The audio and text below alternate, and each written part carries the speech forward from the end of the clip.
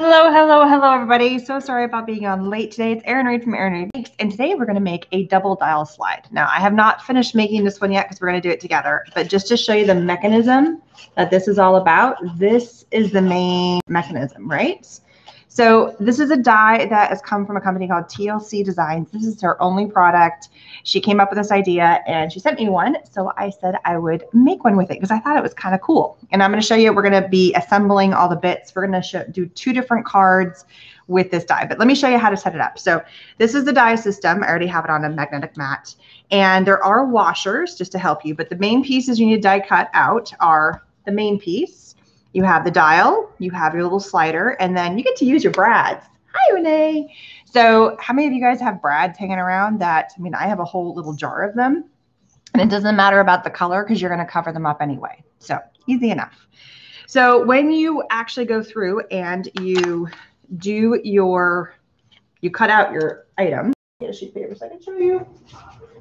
Basically, you're just going to lay this down. Right? And then you go ahead and not this piece, sorry. You place this piece right here. And if you want to like tape it in place, that's fine. And then you die cut that whole thing out. I kept screwing up and I kept forgetting to place this piece inside. And so I would have it already die cut out. And then I would just lay this where this was supposed to be by putting this back together and going, okay, well this, oops, there we go. And then I would do this and go, okay, well, it's supposed to go there. And then I would die cut that out. So it doesn't really matter. You can put them together. You don't have to. It's your call. So that is what I have already done. I've already die cut this piece out. And then I die cut out the dial and the slidey part. Let me show you how to put the whole thing together. It's really, really quite simple. And it actually works really great. Yeah, don't we have tons of brads? It was a thing, right? This is a great way to use your brad. There's 4 brads per card. So yay, you get to use them up. Okay, so I always have to have my little slidey thing. So here's a couple of notes. All the backs of the brads are in the back side of the card. So you don't have to worry about like which ones. So all the front brads, like the front flat facing, are facing the front of the card. The first one you want to do is you want to decide, well, what's the orientation of my card? And this is where it matters if you've got pattern paper. So you can have your slide dial come from this direction. So you can slide it from here. You could have it slide this direction. You could flip it over. You could have it slide from this direction, or you could have it slide from the top. So or you can have it from here. So there's so many different directions depending on which way you hold your paper. Now for this particular card, and I'll show you how, you have to kind of think about your orientation. I had a watering can and I wanted the watering can to come down and to pour. This is going to be the mechanism that we're going to be using on this card, is I want the watering can to pour. So I couldn't have my card facing this way because my watering can is going backwards, right? So you can totally do this form of a card, but for this particular one, I went this way. So I'm going to show you how to build it going this, well, we'll do it the same way that I did on this card, and then we'll play around with it. Okay, so how do you build the card? First thing you're going to do is you place your dial in the corner, and you can tell where the dial is. And the other question that people sometimes ask, or that I even ask myself, do I have to use this die? No, I can cut out whatever piece I want because this piece is separate. I just have to place it. I have to cut a little edge to fit my dial in. And so I just have to place this in the right location. So you can kind of use this as a guide. So if you want to cut out this size, which fits on an A2 size paper or A2 size card, just make sure this fits in the right window. And so you don't have to have the edge there if you don't want to. So take your little brad, poke it through the front. Sorry, I'm doing lots of chatting here. And it goes right in the center. And don't worry about which way it's orientated because this thing is supposed to move anyway. And then just go ahead and lock it in place. That's it, right? So now you've got the beginning of your dial. And you can make this whatever color. You can make this whatever color. It does not matter. Hey, everybody. Yeah, we'll be building the watering can, but I wanted to show you the mechanisms of the die first. Let me get this out of the way. Less crap in the way. All right. The next one is roll ahead and roll your dial out. And we have to get this little piece right here connected. And again, if you're looking at this one, all of the back side of the brads is what's facing this way. So we place this right here and we push. It doesn't matter. Just make sure your brads, whatever they are big enough so that they don't go through the holes. All right. That's my big thing to use. So don't use the tiny, tiny, tiny brads. We want to use, you know, I don't know, whatever size. I've got a couple of different sizes that I've been using and they all work fine. You also don't want to use a brad that's got pointy edges because then it's going to start catching on things. So I just think a nice round brad works just fine. It does not matter the color. Okay, so now we have our dial. We have this funny little flap. So we have this funny little flap and then we have this piece. The funny flap, if you're looking at the card the same direction, this one that we just attached goes to the linear one, not the curved one, the linear one. And again, have all of the brads, the back sides facing the back of the card. So you poke through. Now there are washers that come with this. So if you wanted to put a washer, because maybe your brad's just a little too tiny or something like that, then you could put a washer to make it a little bit bigger. So they have different size washers that you can get, which basically just if you have the tiny, tiny brads, you can add a washer to it so it doesn't poke through and fall through this hole. That's all that is. But I think this is, I'm going to test it. Now, I mean, that's so far, no problems there. Things seem to be rolling pretty good there. I always kind of test as I go along. So that looks pretty good. And then the last one is that your last brad goes again from the front to the back. And that's how you know you've done it correctly. If you flip your card over and all you see is the brads on the back, you're good to go.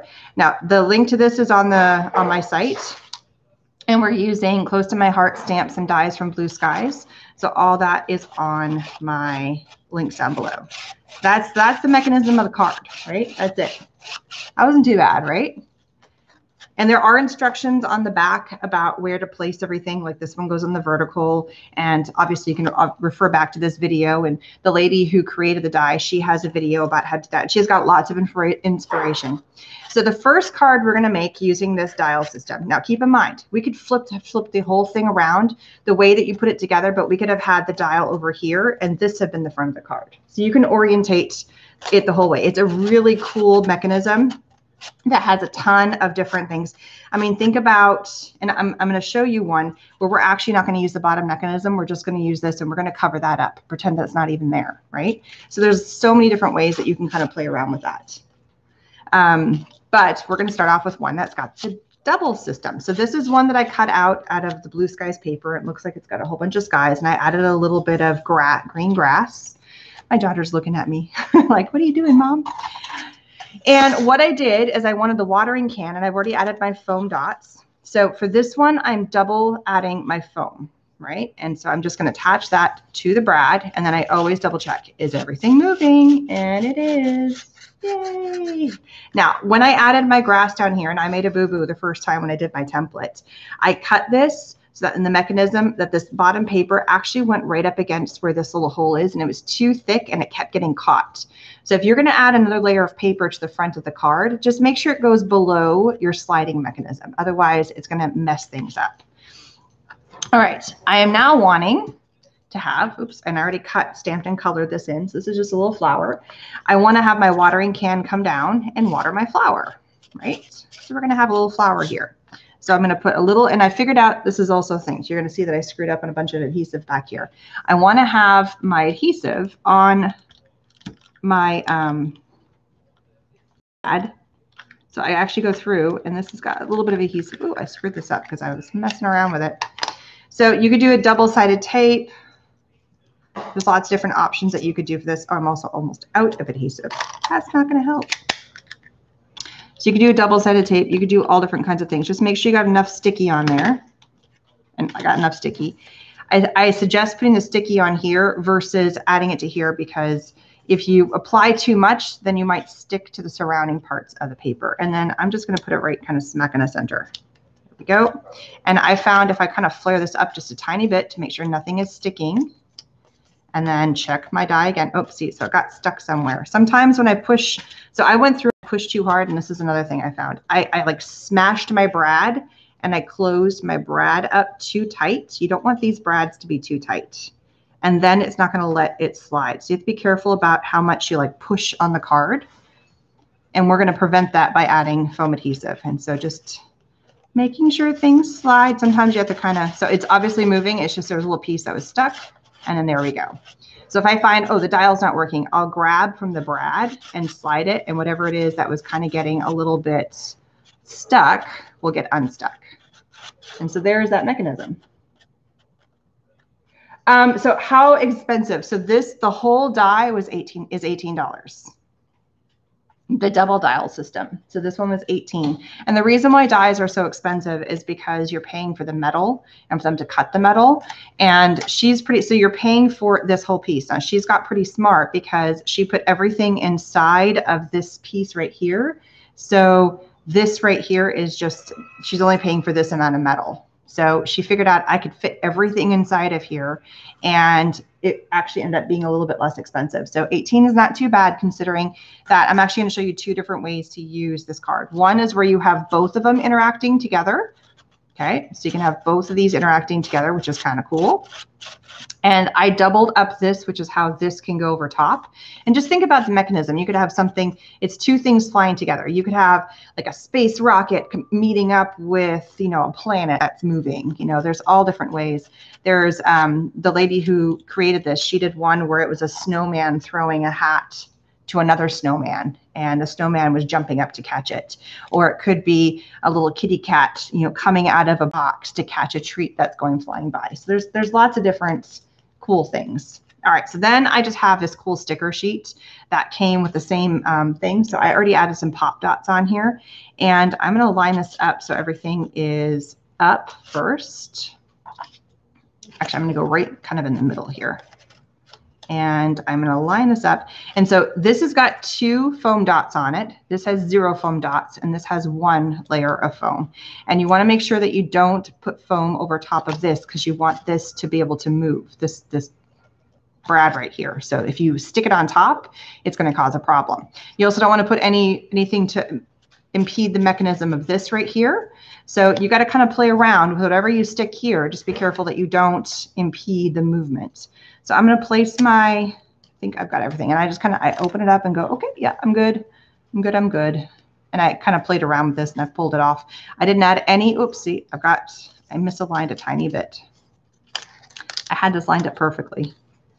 So I need to have so that my foam is not in the way of this flower. And I might do it so that everything is coming out and it just doesn't come all the way in, which is fine. To your card, you can do what you want. So these little pieces are kind of sticking out, and this is not going to be a perfect A2 size card. So I wouldn't be able to put this into a, there we go, into a envelope, if that's the word. All right. And I'm kind of cool that they're sticking up a little bit. You don't, the next card we're going to make, we don't have to worry about having multiple layers. And then there it is, our little slidey card, all put together. Ta-da! Yes, you could also put all the foam around the brad. That was a good point. So you could put all the foam around the brad. I was just being careful that I didn't go too far, too out. So however you want to do that. And this little guy likes to kind of move on me because I kept pulling it off and putting it back on. So that way I would be ready for you guys. So this is the mechanism. And then how do you actually attach this to a card? So this fits on an A2 size card. As you can see, it's the perfect size to fit on an A2 size card. So but when you put everything on here, we don't want to impede with any of the mechanisms. So when you get your foam dots, and I just have a bunch of extra pieces, just go ahead and add your foam. And it's going to protect the back side of your card as well. So go ahead and add all of your foam to the back, and then we're going to build one more together. And I'm going to show you how a different way of using it, but same. I had all my scissors sitting here. They have vanished. It's the case of the disappearing scissors, I swear. So it's just something kind of fun. I love interactive cards. I think they're so cool. I have so many little bits of adhesive left over from stuff. This one's nice and curvy, so it'll go in here. I definitely need to add some adhesive into this space. Oh, here's a little bit here. Oh, that's kind of, it doesn't have much sticky left in it. So I'm just showing you how to build. I'm sorry, I'll speed this up. I'm wasting a lot of time right now talking and chatting. There we go. Okay, so pull all the tape off. Get all this mess out of here. Find where all my tapey bits are. So I hope everybody's doing good. We're trying to stay low key here at the house. Just chilling, doing our thing. Oh, okay. Crafting is my therapy. All right, now I got to make sure that nothing is sticking. So again, I like to come in and kind of move. I can't grab the brad now. So I'm actually going to pop this off. I got this stuck. My brad got stuck behind. Okay, so just want to make sure my mechanism is all working here. So this is another thing I will do is I will come in and go, okay, is everything still attached? Is everything still good? It is. And so here is my card. Boop, boop, there we go. See, as I stuck everything down, I kind of twiddled and fiddled and got things kind of misaligned. So you have to kind of make sure that everything. So if you're handing it to somebody, just make sure that they're good. There we go. This little guy likes to kind of stick down. I have found that if you put too large of an item here, it can kind of fuddle things up. And I made this even more difficult by adding, instead of having it free floating, that I put something in the way. So that caused it. It's a little bit of a harder design. I was like, oh, I got to make this cute. And then I made it way more complicated than it needed to be. Don't want to push that down too hard. And then there it is. Ta-da! Little movement here. All right. So that is the card. If you want to put a sentiment up there, I think I'm going to go in, and in the stamp set that I have, let me show you the stamp set. We have this gorgeous stamp and it says beautiful day. And I think I'm just going to stamp it on the inside and really letting the mechanism be the fun part of this card. And there we go. Just like that. Ta-da! Okay, so now on to the other one. I thought this one was kind of cute. I thought it'd be kind of fun to have this hot air balloon flying through the sky. I just thought that was kind of fun, right? So, but that doesn't make sense, this little mechanism right here. So what we're going to do is we're going to go ahead and build this. And I want to have this piece out here. So I have my brads, extra brads, just going to grab one. Remember, all the brads are going to be on the front side of the card. This one just happened to be built the same way because I liked the idea of the hot air balloon. It didn't make sense to go this way. It didn't make sense to go this way. So I thought it was like, oh, it's flying. But you could have a vertical card. I mean, if that could have worked too, I don't know. It happened to, like, just for the grins and giggles for this particular card, the design made sense the way that it was from the previous card. Not that I tried to have it do that way. All right, so putting my brad in here. All right. This is moving freely. Now, here's the fun part. If you don't have the 2-dial system, meaning that you don't want to have two things moving, and this is the part that's kind of cool. So right now we have two things that are in tandem moving together, and that's what this little extra arm does for you and this other extra slide. What if I just want to have one thing moving? What if I don't want to have to worry about? Then don't put the other, don't attach this. Just leave it off, right? And so now all I have to do is I have to add in my brad on the front. That one's really too big. Sometimes I've realized that this piece in here is really, really wide compared to some other ones. I don't know why some are wider than others, but I have different brands maybe, and these are all just in the same kind of kit. So there we go. So I'm just going to pop that on there. And now I just have a die. See, and I made that way too tight. I twisted it and it feels like I'm forcing it. It just feels too tight. So one thing I will do, and you'll notice if you try and do this, is I will come in and I'll just twist my brad back and forth, making, because maybe my little tines were too big. And then I'll just make sure I don't squeeze it too tight. And oh, so much easier. It slides so much easier, right? Easy peasy.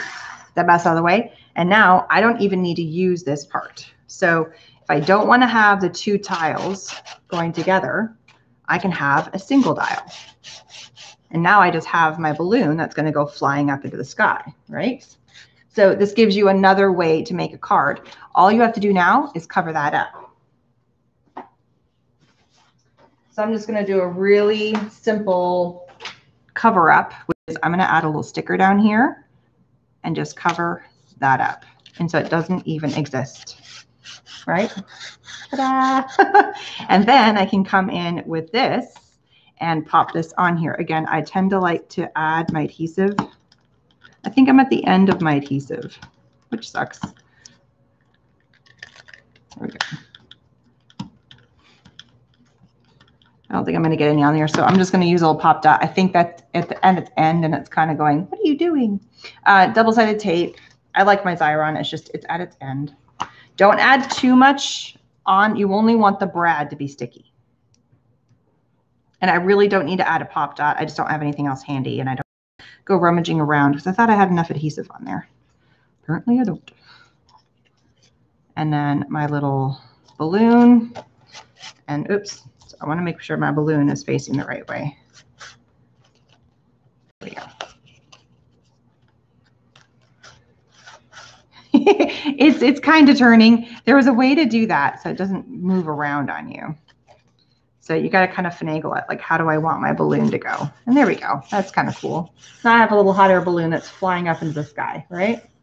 And I've covered up the other mechanism. So you can do a singular. You could have a rocket shooting up and then just put your sentiment down there. And it takes away the other element. So it gives you two different ways of using this particular dial. So it's a little dial that you can use. And my hot air balloon is flying up into the sky. I could have also done it this way. And covered up this. I would still have to have the mechanism there because that's what's attached to the main dial. But what if I just wanted something to go up and down or side to side? Then just pop up and cover up this section so that it doesn't exist. So that's another way to use the die. So you can have a curve, or you can have the line, or you can have them both working together. So you kind of get three different ways of making interactive card out of that. Flowers at the bottom, butterfly. Yeah, see? So cool. You could have so many different ways. So yeah, this could be a little butterfly that's flying out, and you have a bunch of flowers down here. So many different things that you can do. So this is just another fun one. And just to show you how it looks on a card. So it would just look like this. And, you know, I didn't want to go overwhelming, but you could definitely play with this one. And in my stamp set, I've got a sun, took it out of sun up here, and you stamp and color and cut that out. So there's some fun things I could do, or add like a little banner. So I can kind of play around with that. But I just wanted to show you guys the mechanism more than anything, which I thought is a really cool mechanism. So turn it this way, turn it this way. You could even have it coming from the top.